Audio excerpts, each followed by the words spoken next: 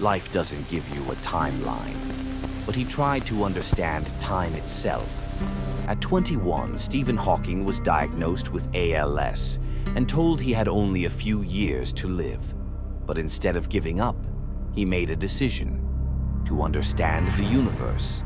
Trapped in a body that couldn't move, his mind traveled to the edges of black holes and the birth of time itself.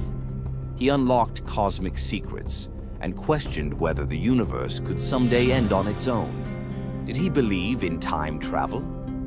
Absolutely. He once threw a party for time travelers, but only sent the invitations after the party ended. No one came, and to him that was proof enough. His iconic computer voice had an American accent, and although technology advanced, he refused to change it. That voice had become part of his identity. Stephen didn't just talk about the universe, he wanted to leave it. He trained for zero-gravity flights and planned to go to space. Time may have a brief history, but his impact on it is eternal.